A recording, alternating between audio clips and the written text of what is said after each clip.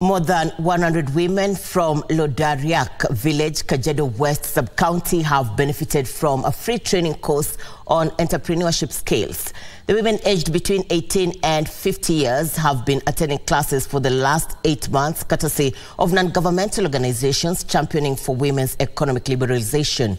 According to the organizers, the women have undergone training in money management, business opportunities, including modern beadworks and agribusiness. Participants lauded the program, saying it has been an eye-opener on what economic opportunities to tap into.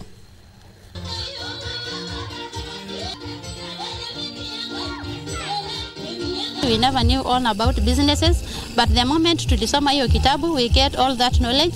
Hawa masiwa wanapuza wa mama, lakini sasa venye tumeingia hii darasa, tukajua mama ataifanya vitu mingi ya kusaidia. Wamefikisha kiwango cha kuweza kupata microloans ambazo kwa sasa kwa hiki kikundi zitakuwa 0% interest. We just mingle around in ourselves, but we have no market. So our prayer is, if you can get a market, we really appreciate.